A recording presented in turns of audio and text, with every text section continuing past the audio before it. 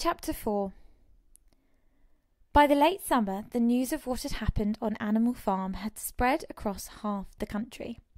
Every day, Snowball and Napoleon sent out flights of pigeons whose instructions were to mingle with the animals on neighbouring farms, tell them the story of the rebellion, and teach them the tune of Beasts of England. Most of this time, Mr. Jones had spent sitting in the tape-room of the Red Lion at Willingdon, complaining to anyone who would listen of the monstrous injustice he had suffered in being turned out of his property by a pack of good-for-nothing animals. The other farmers sympathised in principle, but they did not at first give him much help. At heart, each of them was secretly wondering whether he could not somehow turn Jones's misfortune into his own advantage. It was lucky that the owners of the two farms which adjoined Animal Farm were on permanently bad terms. One of them, which was named Foxwood, was a large, neglected, old-fashioned farm, with much overgrown by woodland, with all its pastures worn out and its hedges in a disgraceful condition. Its owner, Mr. Pilkington, was an easy-going gentleman farmer who spent most of his time in fishing or hunting according to the season. The other farm, which was called Pinchfield, was smaller and better kept. Its owner was a Mr. Frederick, a tough, shrewd man, perpetually involved in lawsuits, and with a name for driving hard bargains. These two disliked each other so much that it was difficult for them to come to any agreement, even in defence of their own interests. Nevertheless, they were both thoroughly frightened by the rebellion on Animal Farm, and very anxious to prevent their own animals from learning too much about it. At first they pretended to laugh, to scorn the idea of animals managing a farm for themselves. The whole thing would be over in a fortnight, they said. They put it about that the animals on the Manor Farm — they insisted on calling it Manor Farm, they would not tolerate the name Animal Farm — were perpetually fighting amongst themselves, and were also rapidly starving to death. When time passed and the animals had evidently not starved to death, Frederick and Pilkington changed their tune and began to talk of the terrible wickedness that now flourished on Animal Farm. It was given out that the animals there practised cannibalism, tortured one another with red-hot horseshoes, and their females in common. This was what came of the rebellion against the laws of nature, Frederick and Pilkington said. However, these stories were never fully believed. Rumours of a wonderful farm, where the human beings had been turned out and the animals managed their own affairs, continued to circulate in vague and distorted forms, and throughout that year a wave of rebelliousness ran through the countryside. Bulls, which had always been tractable, suddenly turned savage. Sheep broke down hedges and devoured the clover. Cows kicked the pail over. Hunters refused their fences and shot their riders on to the other side. Above all, the tune and even the words of Beasts of England were known everywhere. It had spread with astonishing speed.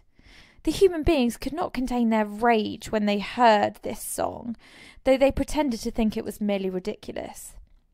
They could not understand, they said, how even animals could bring themselves to sing such contemptible rubbish. Any animal caught singing it was given a flogging on the spot. And yet the song was irrepressible. The blackbirds whistled it in the hedges, the pigeons cooed it in the elms. It got into the din of the smithies and the tune of the church bells, and when the human beings listened to it, they secretly trembled, hearing in it a prophecy of their future doom. In early October, when the corn was cut and stacked, and some of it was already threshed, a flight of pigeons came whirling through the air and alighted in the farm of Animal Farm, in the wildest excitement. Jones and all his men, with 6 others from Foxwood and Pinchfield, had entered the 5-barred gate and were coming up the cart track that led to the farm. They were all carrying sticks, except Jones, who was marching ahead with a gun in his hands. Obviously, they were going to attempt to recapture the farm. This had long been expected, and all preparations had been made. Snowball, who had studied an old book of Julius Caesar's campaigns, which he had found in the farmhouse, was in charge of the defensive operations. He gave his orders quickly, and in a couple of minutes every animal was at his post. As the human beings approached the farm buildings, Snowball launched his first attack. All the pigeons, to the number of 35, flew to and fro over the men's heads, dropping their dung on them from mid-air. And while the men were dealing with this, the geese, who'd been hiding behind the hedge, rushed out and pecked viciously at the calves of their legs. However, this was only a light skirmishing manoeuvre, intended to create a little disorder, and the men easily drove the geese off with their sticks. Snowball now launched his second line of attack. Muriel, Benjamin, and all the sheep, with Snowball at the head of them, rushed forward and prodded and butted the men from every side, while Benjamin turned round and lashed them with his small hooves. But once again, the men with their sticks and their hobnail boots were too strong for them, and suddenly, at a squeal from Snowball, which was a sign for a retreat, all the animals turned and fled through the gateway into the yard. The men gave a shout of triumph. They saw, as they imagined, their enemies in flight, and then rushed after them in disorder. This was just what Snowball had intended.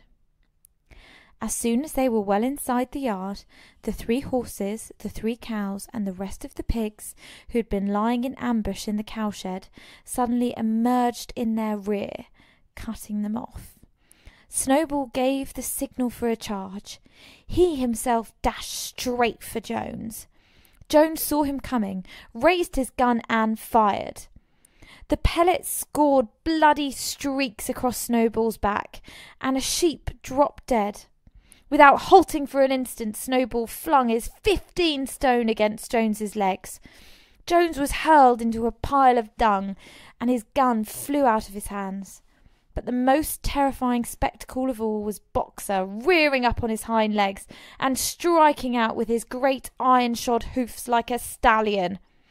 His first blow took a stable lad from Foxwood on the skull and stretched him lifeless into the mud.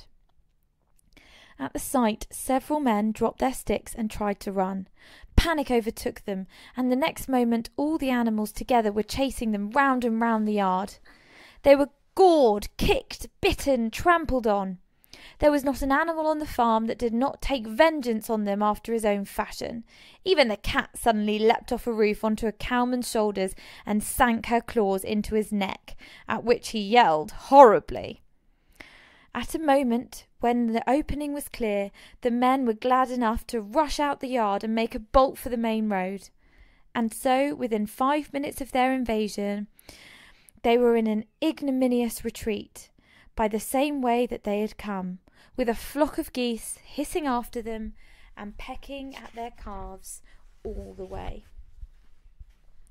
All the men were gone except one. Back in the yard, Boxer was pouring his hoof at the stable lad, who lay face down in the mud, trying to turn him over. The boy did not stir. "He is dead," said Boxer sorrowfully. "I had no intention of doing that. I forgot I was wearing iron shoes.